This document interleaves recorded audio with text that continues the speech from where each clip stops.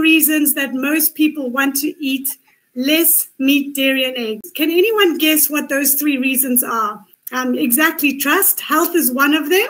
Environmental, exactly. That's another very important reason. And then love for animals.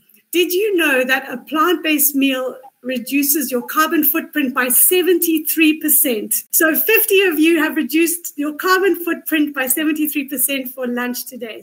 Out of those 40, how many did you think were 100% vegan? So you can just write in the comments below. Okay, Kudzanai thinks 8, Teresa 4, Adrian 4. You can see the perception there of vegan food is a little bit limited, right? So patience, you're the only one that I've seen there that actually has hit the nail on the head there. You're 100% right.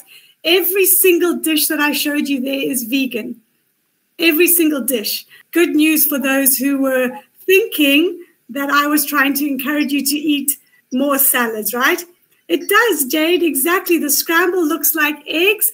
It's tofu, and tofu is made from soya beans. So anybody can use this QR code now, and you'll have access to all my recipes. So try it out, and it should open up easily on your phone.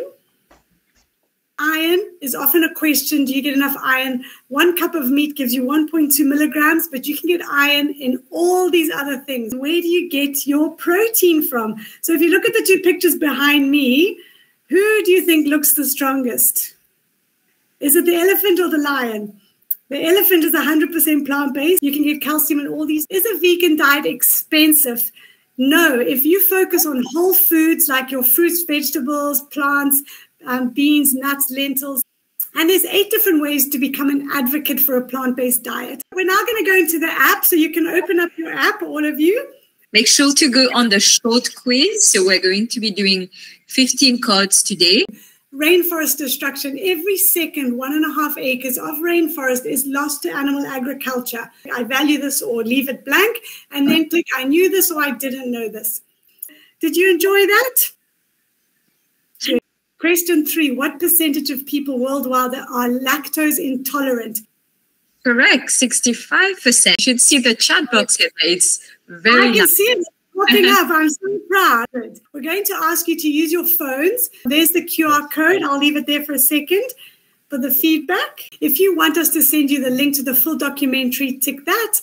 If you want us to send you our Ecoshe cookbook, click that. And then a teacher rating onto what you've all been waiting for. I'm going to pass you to Ruxa, who's going to do the draw for the $100. We're going to spin the wheel, and the winner is going to get $100. Are we ready?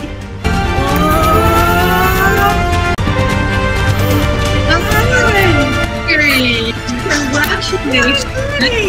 Amazing! Well done. And Owen.